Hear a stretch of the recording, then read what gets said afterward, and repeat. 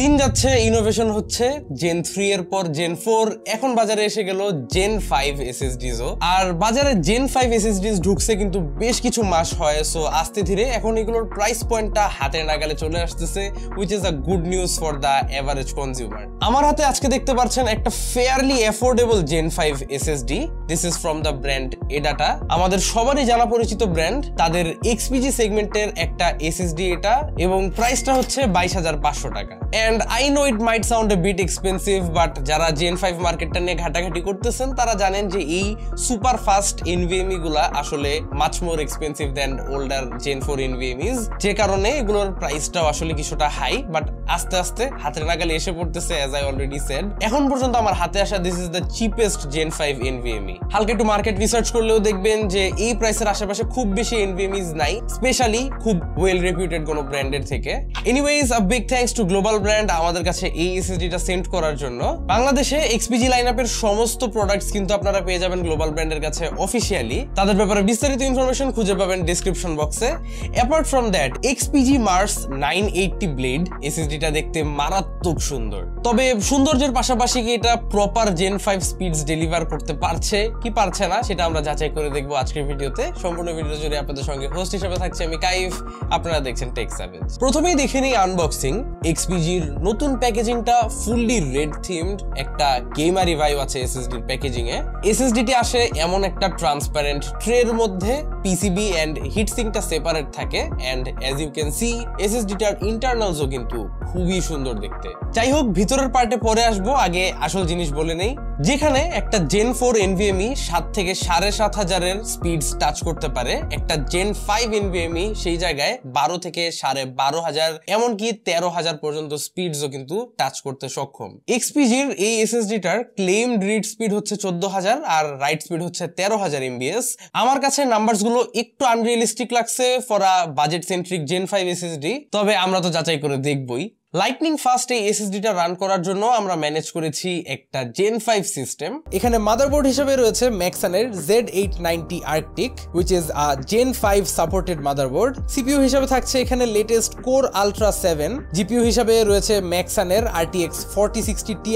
সিপিইউটাকে কুল করছে mystic 360 ARGB, সবকিছুকে power up করছে ডিপ কুলের PN850 ATX PSU, and finally the casing is PC Power Iceberg Stealth। এখন test results জানানোর আগে একটা কথা একটু বলে নেই, জেন 5 এসএসডিজ এর বৈশিষ্ট্যই হচ্ছে যেগুলো একটু বেশি হিট হয়, সো অবশ্যই মেক শিওর যে আপনাদের মাদারবোর্ডের এক্সট্রা যে হিট সিঙ্কটা থাকবে, most of the gen 5 supported motherboard যে থাকার কথা, এক্সট্রা হিট সিঙ্কটা অবশ্যই অ্যাপ্লাই করে নেবেন এসএসডির উপরে, না হলে কিন্তু এসএসডি অনেক এক্সট্রিম টেম্পারেচার টাচ করে ফেলবে, যার কারণে এসএসডি ড্যামেজও হতে পারে, আবার আপনারা অপটিমাল স্পিড তো অবশ্যই পাবেন না। এখন আসি রিয়েল লাইফ টেস্টিং রিপোর্টে। তবে আমাদের টেস্টিং এ এই এসএসডিটা under optimal conditions 12,500 read speed এবং 11,500 রাইট স্পিড টাচ করতে পেরেছে, which sounds much more realistic and honestly I'm quite impressed। আমরা এর আগে আরো অনেক expensive higher এন্ডের flagship gen 5 এসএসডিজ benchmark করে দেখছি, এন্ড সেটার তুলনায় যদি আমরা এই এসএসডিটার প্রাইস অনুযায়ী পারফরমেন্সের কথা বলি,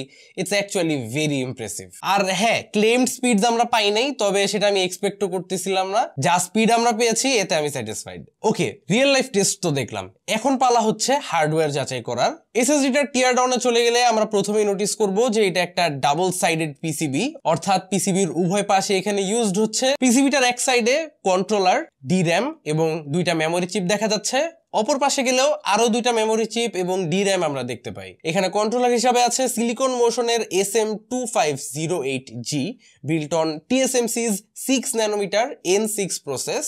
এই নতুন 6 ন্যানোমিটার আর্কিটেকচারটা প্রিভিয়াস 12 ন্যানোমিটারের চেয়ে তুলনামূলকভাবে অনেক বেটার পাওয়ার আউটপুট দিতে সক্ষম হচ্ছে এন্ড অনেক এফিশিয়েন্টলি। এখানে একটা quad core ARM Cortex R8 CPU use করা হয়েছে, সাথে আছে একটা Cortex M0 for control tasks.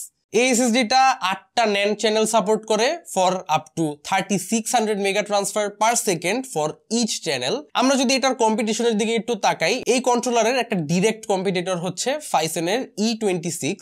আমরা প্রিভিয়াসলি অনেক এসএসডি তে এই কন্ট্রোলারটা দেখেছি। ফাইসনের E26 কিন্তু যথেষ্ট ভালো একটা কন্ট্রোলার, কিন্তু ওইটার তুলনায় এখানে থাকা কন্ট্রোলারটা 30% লেস পাওয়ার কনজিউম করে and 70% better overall power efficiency deliver করতে পারে। সব মিলায় it's very impressive. Technology wise এখানে তারা 100 দেওয়ার ট্রাই করতেছে, যা অবশ্যই একটা ভালো ব্যাপার। তবে লাস্টলি একটা জায়গায় এসে আমাকে এই এসএসডিটা একদম স্পিচলেস রেখে দিছে, যা হচ্ছে এটার TBW, which is basically একটা এসএসডির লাইফ স্প্যান ধরতে পারেন। এবং এই এসএসডির ক্ষেত্রে TBW হচ্ছে 2960 টেরাবাইটস। ইনসেনলি হাই একটা নাম্বার এটা। সচরাচর আমরা 1 টেরাবাইট এসএসডি গুলাতে 700, 800 কিংবা 1000, ম্যাক্সিমাম গেলে 1500 TBW দেখতে পারি। So close two 3000 is insane. যাই হোক, এই ছিল XPG মার্স 980 ব্লেডের ব্যাপারে আমার সমস্ত মতামত। এই 1 টেরাবাইট এসএসডিটা আমাকে যথেষ্ট ইমপ্রেস করছে and I think it's a very good value for money as of right now.